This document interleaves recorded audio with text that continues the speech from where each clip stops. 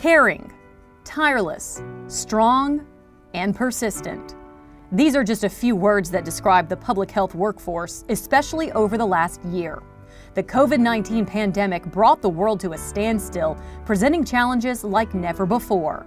As cases are on an upward trajectory and officials continue to sound the alarm.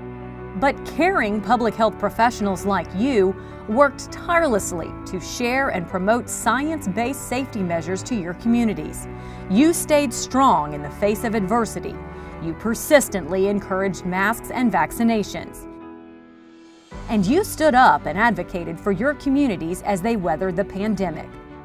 On behalf of everyone at the American Public Health Association, thank you, Public Health! Thank you to all of the public health leaders such as Will Humble.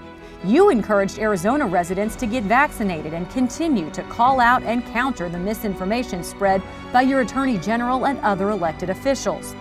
Francine Baker and the Maryland Public Health Association, you worked with the local Maryland parish to set up mobile testing, vaccine, and food bank services.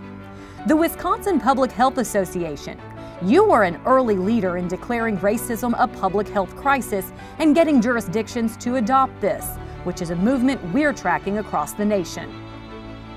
The Public Health Nursing section, you've been a strong advocate for adequate PPE in healthcare settings and continue to sound the alarm on inequity in the COVID-19 response.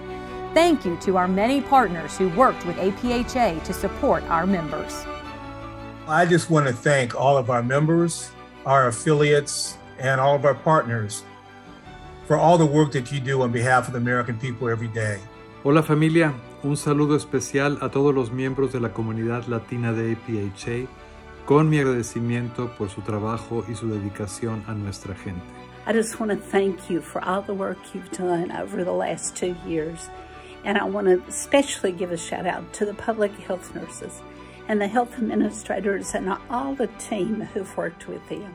You've done an amazing job to keep public health going in some difficult times.